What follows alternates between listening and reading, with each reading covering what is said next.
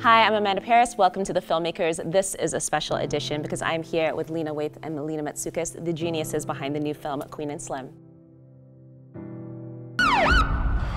You failed to execute a turn signal back there. Put your hands on your head and get on the ground now. Are you serious? Get on the ground! Why is he under arrest? Get back in the car! I am an attorney. Chill, I'm just reaching chill. for my cell phone. Well, thank you both so much for coming. Thank you for having us. Yeah, I'm so excited. I got to see the film a couple of weeks ago, and I have a million questions that we'll get through, but let's start first with how you all met. I heard that you met through Issa Rae at a party. Is that correct? Yep. Yeah? Oh, our true first meeting. Okay, Yeah, so I heard Lena tell the story. I want to hear from Melina. What was what'd your you first say? impression of Lena when Oh, you first Lord. met her? Are we being honest today? Yeah, every day. Okay, yeah, that's I true. said nice things about you, which is like the opposite of what you say. Well, it was our first encounter. So Right. we were at this party, and this one was thirsting after Kerry Washington. Oh. And chasing her around the whole place. I was like, who is this girl?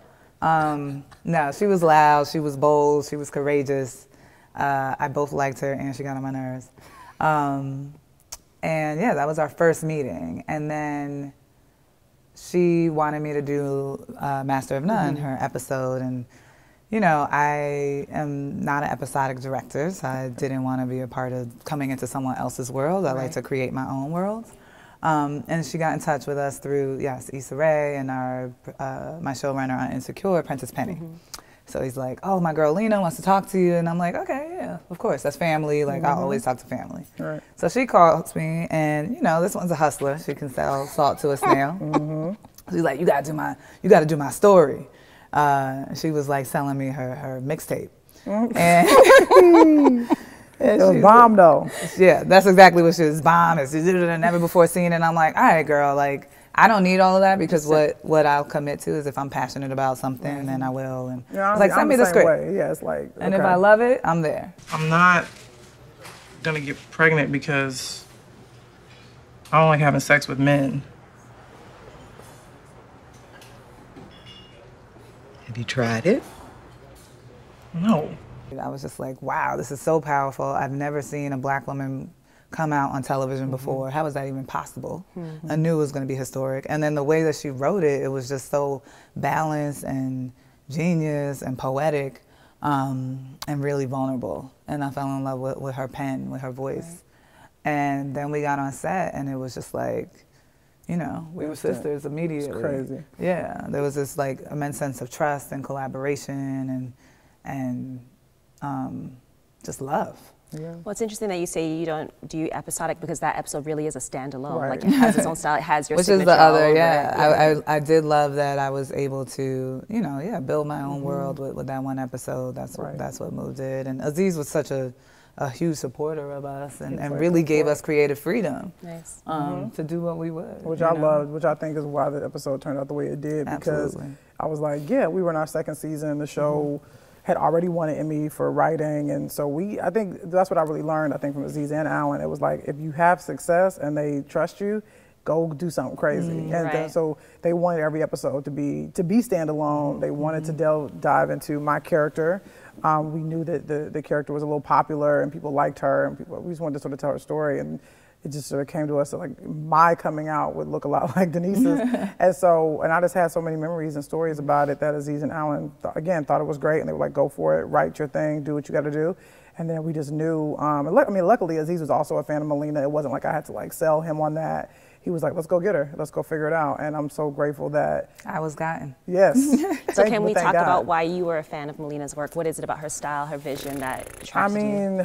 I think we all had seen, because I even go back to like that Pharrell video, you know, which was, to me, I thought was, I don't know, that was one of the first things to me that really stood out about her use of color, her use of fun, joy, playing with the camera, and that was the first. And then obviously the other things that followed, the other music videos, but then ultimately Insecure, which was a huge deal. I had known Issa for so long at that point, and I thought it was so inventive and smart to go with somebody like Melina, who hadn't done television before. I'm always excited by that, by giving somebody a shot. I know she knows that. Like, that's a Lena move. Like, okay, we know she has done TV before, but like, so what? Let's see what she would do in the TV space. It's exciting. Right? Yeah, so that's why I was super excited about that. And Insecure looks so beautiful, and you know, and I think, and obviously like Formation and just all those things. I mean, you kind of can't not be aware of how special she is and how unique she is and how vibrant her work is. And I think all those things were the reasons why I wanted her to come in and direct Thanksgiving.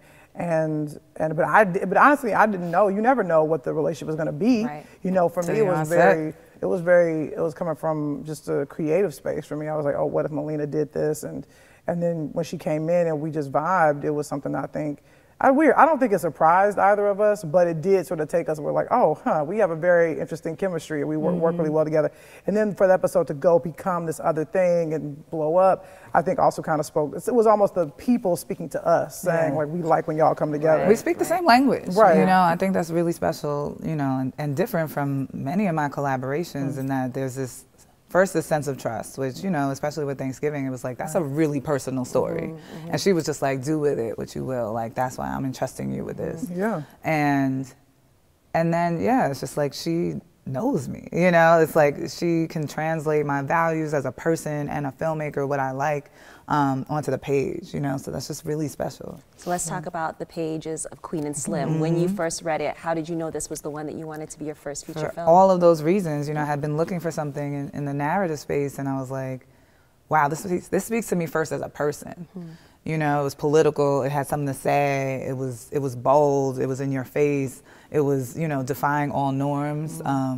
It was challenging the status quo. It was genre bending. You know, I love that it starts out as a rom-com and turns into this horror story for many, you know, and then it's this dramatic love story with sprinkles of comedy throughout. And I was like, this is how we walk through life, you know, and it had all these elements of who I feel like I am as a person and what I need to satisfy as an artist. And then it was with my sister, you know, and it was this beautiful Black love story, and I knew we had that in our working relationship, right? And then to redefine what Black love looks like on screen, that was just an opportunity that I couldn't resist, and it just spoke to me in every way, you know. Like I would say, if I had a pen, like she would be my hand, you know. It's like she knows me. And she says like she wrote it, you know, with me in mind to direct it, but it's like, I feel like she really wrote my experience, you know, and hopefully, you know, it is a meditation on the Black experience, and we want people to see themselves in Queen and Slim, and I saw myself in each one of those characters. Right. You know, it's really a reflection of us, and it was very much a reflection of me. Yeah, me too. That's why it sort of feels like both of us. Yeah.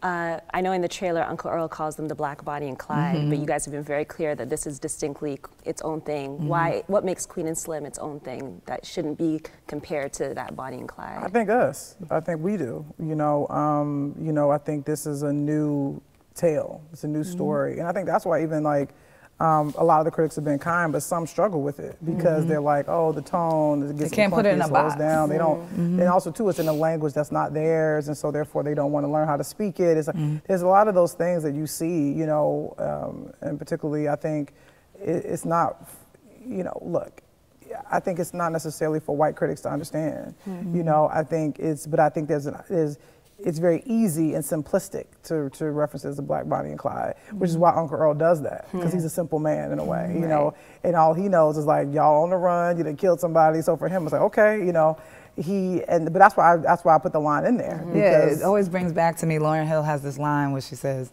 I added a motherfucker so you ignorant niggas hear me. And I was like, that's exactly Uncle Earl saying that in that moment. And it's like also thinking about our history in hip hop and our music. And like, I know like, you know, that was in there somewhere for you. Oh, for sure. And yes, it's diminishing. We hate like comparing this to any white archetype, you know, like that you have to understand what that is in order to understand us. No, like we are ourselves. Right, or this the Black version of our thing, you know what I'm saying? It's like, nah, it's like, and that's why I love that Roxanne Gay said that comparison is only skin deep. A lot of critics have been saying that's a simplistic comparison, but it's also a comparison somebody makes if they haven't seen the film. You know, anybody that sees the movie they're not criminals. criminals. walks out, and I'm like, that's not Bonnie and Clyde at all. Because the truth is, they aren't criminals. They're civilians. They don't get a kick out of killing anybody. They don't like robbing folks, and that's a big thing that I put into the script on purpose, is that you see them, like, they say, can you please get the truck? Can you please do this? I mean, you know, I also love, to me, there's a moment where Slim kind of has to go, like, stand up, you know, hold up a gas station because he obviously doesn't have any money. And then I love that the attendant says, you don't look like a killer to me. You know what I mean? Like, we're trying to create the antithesis to the criminal because we've been criminalized. Exactly. Right. A lot has been said about the visual style, deservedly so. Like, I've never seen a film like this ever before. Wow. So, literally. So for the film geeks out there, because this is the filmmakers, I wanted to know if you had to make like a playlist for like Criterion Channel or something of the top 5 movies that were your visual inspirations for this. What would be on that list? Oh, this is a good one. Can we do that? Yeah. You know them already. But there's more. 5, yeah. Top 5. Belly, number 1. I know that. You know, Hype Williams always killing it, showing us how to photograph ourselves, celebrate Black bodies. He's really, to me, the godfather of modern day Black cinema. In the Mood for Love. It's a beautiful meditation on a love story full of rich colors and passion that I think is in every frame. Daughters of the Dust, and creating something that is so much about a culture and spoken in its own language with no translation. Y tu mamá también, for the road trip element, and how to approach shooting a car. And then what? I get one more. Yeah. I'm gonna go to a compilation of YouTube videos of Black people being pulled over by the cops. Because so much of this is rooted in reality, and you know, it really does walk the line between documentary and fantasy at times. And I wanted each decision as a filmmaker to be rooted in authenticity. And the way I found that was by watching actual people being pulled off, and from my own experience, but it would have to be a compilation of Sandra Bland being pulled over, Eric Garner being killed, Tamir Rice being, you know, murdered in his home state in Cleveland where we started. So yeah, that would have to be the last one. That's a powerful list. Yeah. It's a powerful list. Lena, talk to me about the language of the film, which you just briefly mentioned. I've heard you before say that you're obsessed with dialogue. What did you want to express in this film? What did you want to pull out in this film with the dialogue? It's interesting. I wanted to be simplistic yet poetic. And I think I live between those two worlds. Like, I love poetry. I love prose. I love lyrical writers. You know, obviously I love listening to Baldwin. I read a lot of Langston Hughes still. Toni Morrison is so, but that's the thing about Toni, in that she can be very direct, but also you turn a phrase in a way that you've never thought about it before, but yet it speaks so honestly to what you feel. She's really good about that, and I think I aspire to that, to say something very plain in a very poetic way, and to say something very real in a very simple way. I'm sort of always trying to do that, either simplify it or make it lyrical. Like one of my favorite lines is Slim says, "I'm not gonna bend the world." It's like there's so much in that one line. Oh man, you know, and again, and I'm trying to find humanity in the voices, and I'm trying to find a realism. But at the heart of it, I'm a poet. You know what I'm saying? And so I do like to be poetic. I do like it to sound musical. It should feel like music. You know, the conversations. And I also like sometimes I always say 2 characters playing ping pong with words. You know, I love taking the air out of a scene and just them sort of like going back and forth, and I try to put it on the page for them. So that's I always feel like that is my responsibility. I never want an actor to feel like they have to ad-lib or force something. I hate that. I feel like and I actually recently heard an actor say something that was very interesting. Like, they were like, when I'm ad-libbing, it's me trying to find it. And I make it my mission, like, it's my job to find it for you. And then you can add to what's on the page with the director and, you know, and the performance. So for me, I put a lot of responsibility on myself to make sure Melina has everything she needs, you know, from me, not just in the dialogue, particularly in the action lines. I always say that's where I'm talking to the director and the actors. But I also want to make sure the actors have everything they need from me on the page. Like, I want to make it sound conversational, and I write it that way. I write it in Black broken English. There's a word that I discovered in writing for us is a gom. Gone. Gone is a word that Black people have sort of created, which is like, what you gonna do when you leave here? How you gonna outrun the police? And I found it, and I write that word a ton. It's G-O-N. And again, it's like, and so there's a thing that I love the way Black people speak too. I love the way we sound, and I've told people, like, I found our native tongue, you know, that we've crafted, and it's been strangled and beaten into us of like trying to sound American but not being able to escape our slavery past. And so, and that's why, but also too, it's like our past is also Baldwin and Hughes and Zora and Lorraine and all those poets and those writers whose job it is to document our experiences and to tell our stories so that we aren't forgotten. That to me is really what Queen and Slim became, where it was like I wanted to tell our story, all of us, and that's why I was so grateful to Melina breathing life into the script and saying, okay, and here's what it looks like, and here's what it feels like, and so that's why I think the marriage is like sort of create this like really beautiful product of like just all of us and Blackness. It's so great. That's amazing. Can we talk about the hair in the film? Sure. So many so many road movies in feature films feature these white women with their hair flowing in the wind, and I love that for this Black woman, freedom meant taking off her hair and having short hair, which I thought was really beautiful. Can we talk about that moment where they shed their old lives and what you wanted that to look like aesthetically, the aesthetic decisions around that? We really wanted to tell a Black hair story. We started with her twist, you know, like we were going back and forth, like, does she put on a wig, does she do this? And none of that felt right, because it wasn't us, you know, it wasn't her. And then Shiona Tarini, who is our costume designer and one of my best friends, because we were like, well, maybe she gets braids, maybe she, I always loved Jodie, looks gorgeous, who plays Queen, with that short hair. So I knew I wanted that to be one of the looks. And then I was gonna maybe add braids or do something, and then she was like, maybe she should start that way. And when she said that, I was like, that's perfect, right? Because then when she sheds, when she takes out the braids, she becomes herself. And then it goes back to her line that they're hiding in plain sight. You know, and she's hiding, she's like putting on a mask by becoming who she truly is. And I love that concept. And then she's forcing herself to be open and to be naked to this man that she's with, and that's why they're able to fall in love, right? Because she lets her guard down, she takes off her armor, and she wears her true crown, and she becomes our queen. And I love the reveal. That's one of my favorite visual moments, is when she cuts the corner and we see her for the first time. And you see her. Kills me every time. You know? And also that score too. Shut up. Dev Hines. Can we, I mean, I am a huge Daniel Kaluuya stan, and I could talk about him for hours. I love him so much. But I also want to talk about Jodie Turner-Smith and this discovery that you made in this incredible actress. Can you talk about finding her and figuring out that she was your queen?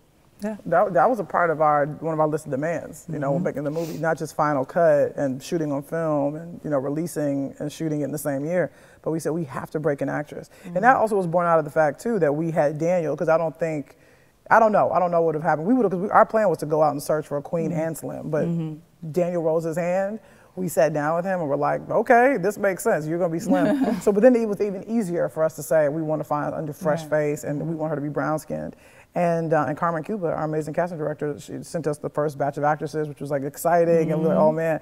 And she was in the first batch. And we were like, okay, she's gonna be a tough act to follow. But we just kept thinking, we were like, but you know, it's early, we'll see what happens. And no one could hold a candle. It was just ridiculous. So when she came in for the chemistry read, we were just blown away. And like Daniel just reacted to her even entering the room, them reading the lines together for the first time. It was magical. And I think it's just, we really do have to break new talent, because particularly in our industry, because there is a list that goes around. It's like the ages are all over the place, the skin tones are all over the place, the different kind of vibe, but they'll be put for the same role. Like there have been lists where I've gotten for the role for Tracee Ellis Ross and Yara Shahidi have been on the same list. It's not a joke, but it's like, and I'm going like, how is that, like what? Like they play mother and daughter on, they're like, oh, are we just, well, these are interesting. They're Black. Yeah. They don't see our differences. It's nuts. It's like, you know, they'll put Tessa Thompson and Cynthia Erivo in the same list. It's ridiculous, but but the reason why is because they just pull from actors that they've seen, that they know, and big ups to all those actresses, but they're eating, they're all working. And so there's also this thing of like, if it's not Tessa Thompson or Janelle Monáe, they're like, we can't get it made. And you're like, but these people, like they have, the options are out the wazoo. So it's like, and also their schedules are tight. So then they're like, well, sorry, let's wait, let's hold until you can find somebody. So it almost becomes this weird thing where you can't get a thing made unless the black actress that you want to cast for your movie is either Tessa Thompson or Janelle Monáe, or Zoe Kravitz. You know what I'm saying? It's like nuts. And so we don't get that opportunity often, you know. And in order to diversify the playing field, in order to, you know, have more black actresses out there, like, we need to champion each other. Yeah. You know, and support each other. The second she got in that, like, she's now, she became on all, she got on all these lists, and now she's in a movie in Germany, you know, with my wife that she's producing. But it's like, and it's like, and my wife even said, she was like, we're about to cast Jodie in our movie. Because she was on the list, she saw the thing. So that's how quickly it happens. Yeah. It's like all you have to do is give somebody an opportunity. Yeah. So for me, that's a big thing. I think even as I continue to move forward, I'm sure you will too, about new faces. We have to introduce new people because this is crazy. Yeah, for sure. Yeah, you're already seeing the power. Yeah. There's a lot of debate right now on Black Twitter about Black Brits playing Americans, which I, as a Caribbean person, find hilarious because African Americans have been playing Caribbean people with terrible accents for years, and they don't seem to feel no way about it, but it's fine, whatever. How do you all respond to the critique that neither of your leads was born in the U.S.? So many ways. Well, she says propaganda. I say this film is about Black unity, and they've used our separating us as a way to keep us down and to keep us oppressed. This is about Black unity, it's about the diaspora. It speaks to all Black people, and also it's not just an African American story, it's a Black in America story, right? When you look at Botham Jean, who was from the Caribbean, who was killed in his own home. My first experience with police brutality, somebody being killed, was Amadou Diallo, right? Who was an African immigrant who was living in the Bronx, reaching for his wallet, 41 shots. You know, so you said it the other day, like when you're pulled over in the U.S. by a cop, they're not waiting for an accent. They just see blackness, and they're blinded by that. So I really don't partake in any conversation that's forwarding our separation as a people. I think we're so connected.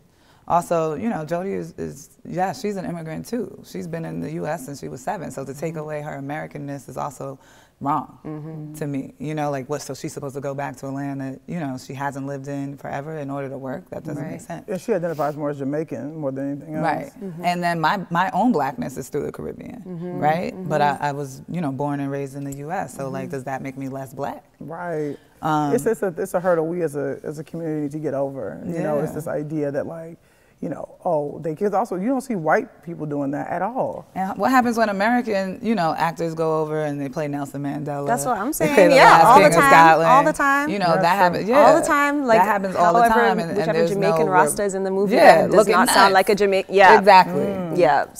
So you know, I think that it's about getting the best actor for the role and creating opportunities worldwide for us, and us coming together as a community to support each other. Right. Because then don't let us cast somebody and they not be good. Right. And then they're going to drag us for that. They're going to be like, why y'all do that? Right. So it's like, you can't win. That's why, to me, it's like, we're just going to make a great movie. We're going to cast it the way we see fit. But also, too, my thing is this. Honestly, if it really gets to that, because it is frustrating, that whole argument, which I think is really, it's not fair to all these actors who are just trying to make a living. It's like, if you want to cast, like, only American Black people in your, like, go make a movie. Go write a movie, go direct it, produce it, and cast whoever you want. We'll come watch it, we'll support it. You know what I'm saying? It's like, we're not saying, oh, we don't want that. It's like, I think what's unfortunate is they weren't in the room with us. I mean, I think a part of us were like, American this and that, you know, we were saying that. We were being a part of that propaganda. And then ultimately we had to just go, well, who moves us when we hear these words? Like, who feels right? What makes sense? And that's why I think people are getting the movie they got, because ultimately we went with the two actors that made the most sense for the role and also had a great chemistry. That's what we want to give y'all, a good movie. Like, let's not politicize it. Yeah, no, that makes sense. And let's not add to separating us. Right, we don't want to be divisive. Because that is infuriating. Yes, I agree. Lena, you've described this moment as a Black renaissance, not only in terms of cultural output, but also in terms of control and ownership over the things that we have. And you kind of briefly mentioned it, but I wanted to talk more about it. what control was important for the two of you to have on this project, and how did you manage to get it for yourselves? Well, the biggest thing was Final Cut for both of us. We both technically have Final Cut. What was on the screen, and I just sort of technically wanted Final Cut what was on the page, which means like I would only take notes that I agreed with or that made sense. But particularly, like I'm not taking any notes from any white people. It was like I worked with Melina on it, and I had conversations with Daniel as well that informed some of the things that I tweaked in the script. But that was the most important thing for me because I think that is where Black art gets watered down the most. When well-intentioned white executives try to say, well, let's do this or take that out, or it's like, or can you make that moment lighter, or do we have to see this, or it softens the blow, and I think we had no desire to do that. Give it to you unfiltered and right. through our voice. And the reason why we were able to get it is because I think of the work that we had all done, up until that point. Like people were excited to see what movie Melina would do next. That's what, and I knew that too. So I was like, I got to really come correct because it ain't like I'm the only one asking her to direct their feature. And then Daniel was like the hottest thing smoking. I mean, he was in Get Out. He had just finished filming Black Panther. So for him to even raise his hand and say, that's my next thing, we knew also to not take it lightly. And I was coming off of the Emmy win, and like people, there was some wind at my back. So I think we also used our collective power. We knew our worth. Yeah. We knew our worth as a people, as filmmakers, and we knew the worth of our culture. And that wasn't going to be taken or stolen or mistranslated. From us. And so, yes, Final Cut was a thing that we fought for. Her shooting on film. Me shooting on film, me shooting, us shooting on the road. Like, I really wanted to take a journey. And so we started in the north in Cleveland and went to New Orleans and Mississippi. And ultimately a little bit in LA. And a little LA. But I wanted it to feel like a real journey and not be on a stage. Which it does feel like, for sure. Thank you. Yeah. Also, us having control of the casting, like we talked about, and all the crew. Important. Which you guys were able to do because there was a bidding war, ultimately, wasn't there? Yeah. So you guys were able to say who fought this is how we want to make this film, and if you want to make it in this way, then like we can talk. And we partnered with an amazing company called Make Ready, run by Brad Weston and Pam Abdi, and they've been amazing producing partners who've really empowered us. And then also, as Lena likes to say, we're able to get out the way, and allow us to make a film in our language without wanting or feeling the need to water it down. That's amazingly inspiring. Like honestly, that y'all were able to do all of that and have demands and be so clear and on the same page about what it is that you wanted as well too. So I'm gonna read a couple quotes that I read from you guys that hit me so deep in my heart. So Melina, and I'm just paraphrasing, you've said before that you don't get to make mistakes when you're part of the first and the few. And Lena, you've said you strive to be excellent because you want to justify the space that you take up. And so I felt those quotes so much and related to them so much, but it also felt like a little bit of resent that we have to have this weight and this burden, that we have to think about the privilege of our platforms in this way. And can you talk about, or do you see a time when you don't think we'll have to carry that weight and think about things in that way? I do. I see it. I see it happening. I think more films that get made like this, more films that get made like from Barry Jenkins and McQueen and Ava DuVernay, and the more opportunities we bring to each other and support each other as a community, they are forced to see our value. They're forced to see our worth, and then we can make all the films that we want. We can really show the diversity of who we are as a people. We can make quiet films, small ones, big ones. You won't have to make films that are just about the best or the first anymore. Right. I don't know. I still think Black films, or just speaking from our industry, have to do extremely well to be noticed. I think if Get Out didn't do what it did at the box office, it would have been hard for it to have an Academy run. For sure. I mean, for them even this is our studio too, but for Universal to release it so early in the year speaks to the fact that they didn't think it would be an Oscar contender. You don't break a movie in February because it was so popular. They re-released it in October. You know what I'm saying? Moonlight had to be perfect for it to get Best Picture. And they still call somebody else's name, by accident. You know what I'm saying? No shade, stuff happens. But I think that, I still think we have to overperform in order to get noticed. I think we have a long way to go, but it's like you even saying that, you've always said like our film wouldn't have got made had Get Out not been such a success, right? So it's already starting to happen. Absolutely. And if they continue to have success, hopefully there's real change. Right. And you don't feel that burden and that pressure. Yeah, but right now. The burden is on us, for sure. Yeah. Is there another Melina and Lena project in the works? I'm trying to recruit this bitch right now. I hope so. I love working with Melina. It's such a, I mean, it's such a beautiful synergy, and it's just fun, you know. It's always hard because it's never easy, the stuff that we're working on, but it's always rewarding and fulfilling. And I always walk away just knowing I'm in good hands. 'Cause that's the thing too about directors. I mean, like, I don't, the director, I see the director's cut of whatever, you know, once I leave her. And but that's always my favorite thing too, because I'm a fan still, even though I'm a friend. I always look forward to saying, okay, what she's about to, you know, cook up. But I think too, there's a level of that too. I think with Lena knowing, okay, when I got to show Lena, there's trust. You know, this thing that I've put together with her words and stuff. I think we're always trying to impress each other. You know, challenge each other for sure. And just do better. Yeah, but I can't wait to see what it is. You know, I think obviously Melina has stuff she's working on. I have things I'm working on, you know, which I can appreciate. And so what I think it's about us, you know, when that right thing comes up and the timing is right. Look at this one. She is trying to get me to do her next thing. The timing is timing. Like it's right now. Yes, I'm like, timing we is got important. something bubbling. The timing is No, super important. It is. You There'll know? be something. Oh my and God. either way, it's Yeah, like, you know, please. whether we're involved in each other's thing in name, we're always involved in each other's work. Yeah, you know, we always please. bouncing ideas She off says of me each stuff other. all the time. We support each other in every way, and you know, and we're here. Like, that's what the community is about. So it's not about credit or being, you know, putting my name on your project. It's just like, I'm here for you whenever you need. Right. She helped me when I had to I had to honor B&J for like GLAAD or something.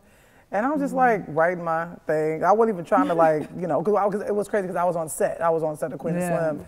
She was leaving my set, actually. I know. Abandoning But me. you, of anyone, you would appreciate that. So I had to write a thing. So I was like, you better make it good then. You better be worth it if you're gonna abandon me. Of course, you know, I had to step up. But but then that's the thing. It's like I read it to her, and she gave me some thoughts and stuff. Like the thing. It's like I'll get her thoughts on whatever. You know, that's what we always do. So, well, thank you guys both so much for coming. Thank you. Thank you for up in Toronto with the Legends League that you're rocking right now. That's big. And congratulations. Thank I you. don't know you guys, but I'm so proud of you guys. Aw, thanks for having Thank you, us. sis. This is awesome. Appreciate you. Yeah.